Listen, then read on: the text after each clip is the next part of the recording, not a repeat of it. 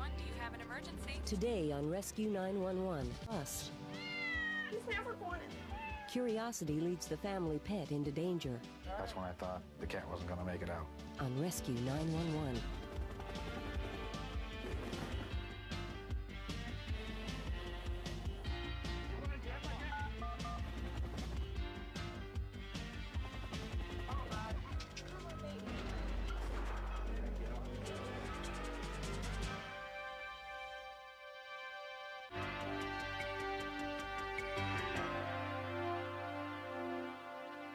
If you have cats, you've probably come to accept their eccentricities, just as Judith Keene of Bowie, Maryland, had accepted her cat, Honey Bunny's, particular and peculiar habit. Until one weekend in April of 1994, when it proved to be more than she could handle.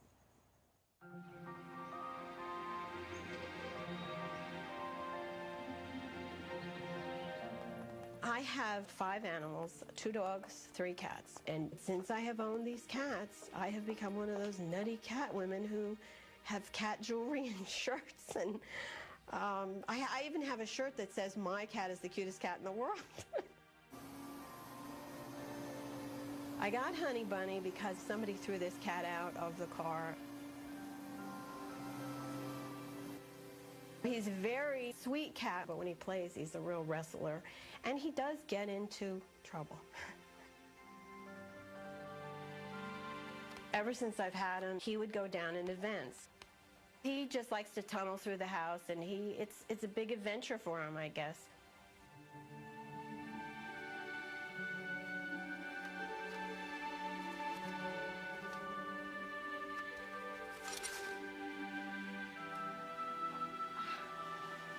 Oh, come on, Honey Bunny. He had always done it, so it never occurred to me that he could hurt himself. I'm telling you, you need to get out of there now. My daughter says he's overweight. He eats only light cat food since he's been a year old, and he's still overweight. Honey Bunny, don't be coming in here. I said, "Honey Bunny, I am going to church, and I'm going out to dinner, and when I get back, you darn well better be out of there. You know, you can get into trouble in here. This is small." Judith returned home about 3 hours later. Hi, guys. Hi. Did you get Honey out of there? The first thing I did was go in to see if he was still in there. Oh, God. At this point, his whole head had advanced into the vent. Oh, my God. You need to get out of there. I tried to push him back and was unsuccessful. His shoulder seemed very tight, so I figured that he was stuck in the vent. Honey Bunny. Oh, Honey Bunny. I had no idea how to get this cat out of there, and that frightened me. Around 9:45 p.m., Prince George's County Animal Control sent Officer Julius Campbell to check on the problem. He was not making any noises to lead me to think that he was in any discomfort at all. And the little area that I could see him through was just too small for this huge cat to be pulled up through. Oh, right now, with animal control, we're not allowed to tear up anything in your house. Close that vent in that room there. What I advised her was to give the cat a chance to come out on his own. All right, Honey Bunny, listen. I did exactly what the animal control person told me. I put the vent cover on, and I put a vacuum cleaner over it so that the cat wouldn't keep trying to come out of the hole that he couldn't come out of because he's physically twice the size of it. Okay, come on, Honey Bunny, come on. You got to come back this way. I put the can of cat food in there. A 16-pound cat does like to eat. This is not for you. And I had my animals come to bed with me. I was up pretty much the whole night. And I came down around 2 o'clock. Oh, honey. And the cat had pushed the vacuum cleaner off, and he was fully into the vent. Now he was really stuck. He couldn't move. By around 5 o'clock, the cat was no longer just meowing, it was yowling. What's going on in here, God? I felt that I couldn't wake people up at 5 o'clock in the morning. I made it till 6. The minute she called, I knew if she was calling me at 6 o'clock in the morning, it couldn't be good. Two of the first people Judith woke up that morning were her daughter Susan and her daughter's husband J.B., both of whom are veterinarians. She said, somebody's got to do something, and you need to be over here, A, because I'm a veterinarian, B, because it's her daughter, and she just needed the moral support. He's never gone in there before. All I could see was his head through this narrow vent opening. Luckily, I could see his pink nose, which I knew meant that he was breathing okay and his color was good. But I knew right away that there was no easy way to just pull this cat out.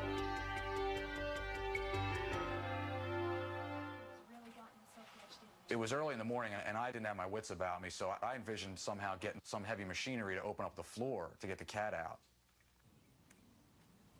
Judith also got her friend and next-door neighbor, Fire Chief Jim Crouch, out of bed. Judy, it's me. Boy, he is really stuck in there. Only your mother, you know? They kept mentioning breaking up the floor. Any worse than last night? That wasn't going to work. There's no way you're going to punch through 6 inches of concrete with a live cat underneath you without doing injury to the cat. Yeah, but he don't look so good. When you pushed on his head to push him backwards, his bottom would get bigger. It was like pushing on a cork in a wine bottle. He wasn't going to come out. I think I got an idea how we can get him out. So I figured if the cat wasn't going to do it on his own, we'd have to back him up for him. Do me a favor, kind of clean this out and fill it up with real soapy water. Chief Crouch came up with the idea of snaking a rope through and then using a bug sprayer to flood the vent with soapy water. I also got a bigger one. So that he'd be a little slimmer and a little easier to basically move around or slide around in there. Am I getting him? When I called the station to see if I could get somebody to give me a hand, two of the volunteers offered to come down with the fire truck. Once they were totally ready and had everything set up, then I went ahead and anesthetized him. Just kind of moving a little bit. Okay. Go ahead, honey bunny. It's all right. Hang in there.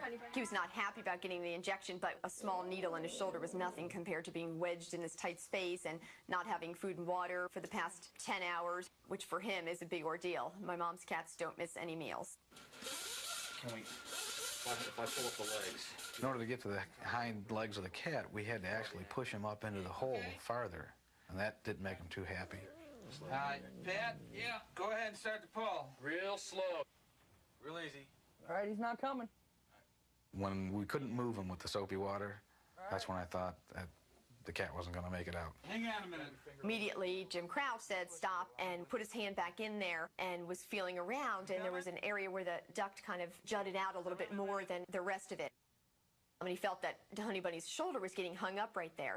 Judy? Yeah.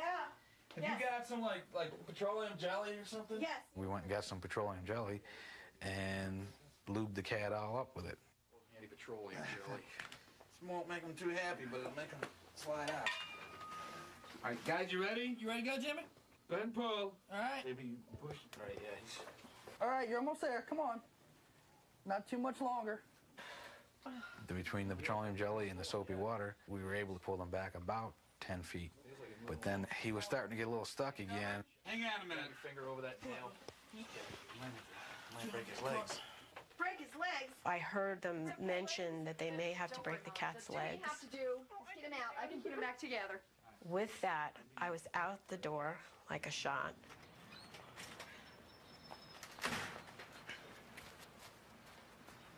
All right, we got feet. She's coming. We got feet. We see the cat. Pat, one of the firemen, he was able to scruff the cat and get his head up, but then he met some resistance. You want to pull him out? I've got him. All right, here, I'll swap with you guys. Okay, Honey Bunny. Almost I there. get the oxygen. JB walks over to the vent and he grabs a hold of Honey Bunny from the shoulder area and starts manipulating him, and next thing you know, he's out. Okay, Jimmy's out. Yay, JB! And immediately we were all cheering and yay, thank goodness, good job, JB, got him out. There you go, honey bunny. There you go. There's a boy. Yeah, he's coming around. He hasn't moved a whole lot. He kicked a little bit, so you could tell he was doing okay. He was coming out of the anesthetic. And that was the biggest sigh of relief I think I've had in a long time. Yeah, what is he looking at? I think he's avoidance. Insects, birds, yeah, avoidance. Avoidance. He's just looking the other way. I just cannot imagine if I lost that cat. I have a saying that I use with my children at school that they're crying in their Kool-Aid. I'd be crying in my Kool-Aid from now on. Thank goodness you were home fine.